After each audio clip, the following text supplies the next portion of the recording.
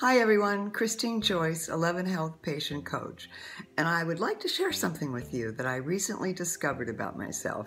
During the end of August and the beginning of September, I participated in a 3-week hydration tracking study. For the first week, I logged on everything that I drank: water, coffee, tea, any juices, wine. I manually logged them on a spreadsheet, Excel spreadsheet.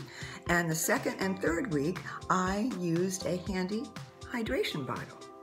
This hydration bottle was connected to an app on my phone, and I was able to keep track of all the water that I was drinking in any 24-hour period of time. So at midday, if I checked my phone app and it said that I had not reached my goals by midday, then I knew that I needed to add some more water to my agenda. I used the bottle strictly for water.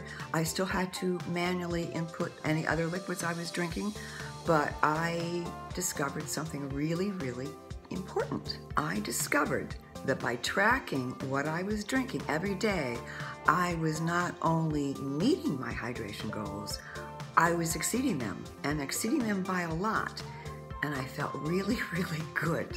The fourth week, my water intake plummeted. I was no longer tracking it with as much attention as I had been, and I was not drinking as much water because I wasn't checking the app to see if I was drinking enough water. So, here's my moral for the day, my message for the day.